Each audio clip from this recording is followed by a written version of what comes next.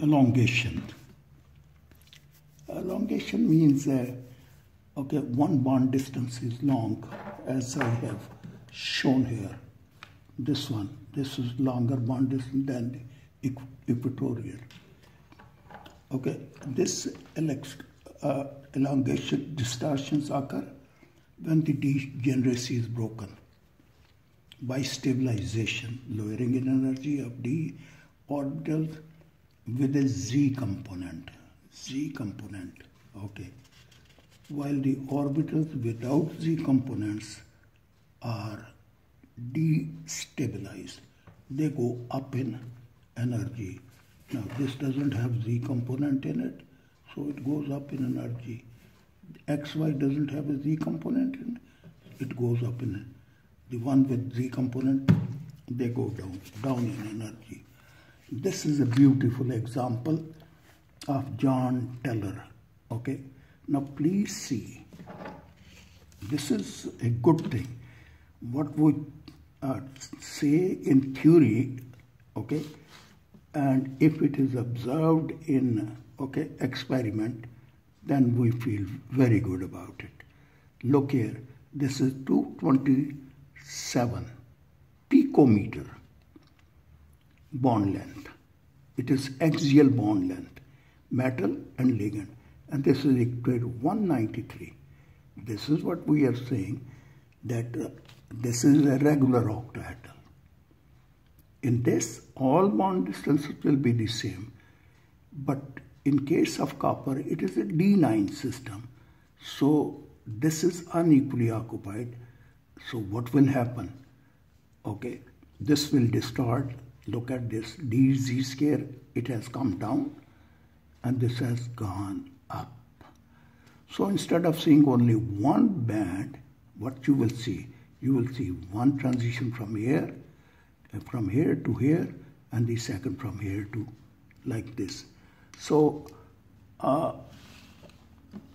this is a good example, D9, okay, where we see the tetragonal distortion. Compression, okay. In compression, well, this distance will be decreased. Okay, in that case, what will happen? The dx square minus y square orbital, it should go down in energy. The equatorial bonds are longer. Okay, they are stabilized than the axial bond. This is due to the z component d orbital having greater overlap. Okay, now the ligand is coming way close to the metal, and there is more overlap, resulting in higher energy of dxz and dyz orbitals are also destabilized due to the interaction. So in compression case, I think what you see here is before that it was dz square orbital which had one electron or two electrons, so it will come down, and z direction is elongated. Here it is x square minus y square. Electron must be here. Okay, so it comes down.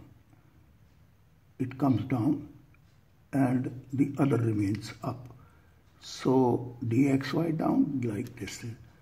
So this is the illustration of the tetragonal distortion when the compression for an octahedral complex is taking place. By that I mean that the metal, the ligand and metal orbital, they are approaching each other more closely.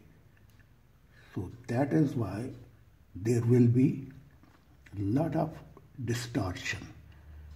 And this bond distance, strong bond, will take place, resulting in more stabilization, and so it comes down. This is I think all about Jahn-Teller effect or Jahn-Teller distortion. Very simple. Okay, whenever there is an unequal occupation of d orbitals, whether it is an EG set or whether it is an T2G set, there will be distortion. The distortion is much stronger if there is unequal occupation in EG set compared to T2G set. Thank you for reading and listening to